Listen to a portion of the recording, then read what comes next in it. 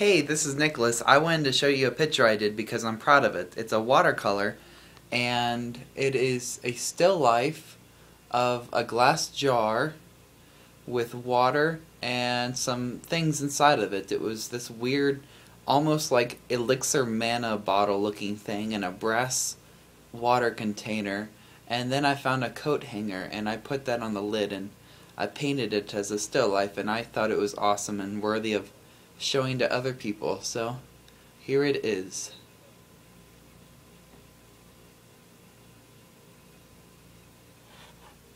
Well, I hope you like it. I mean, I really do, and I really hope other people do too. So, bye.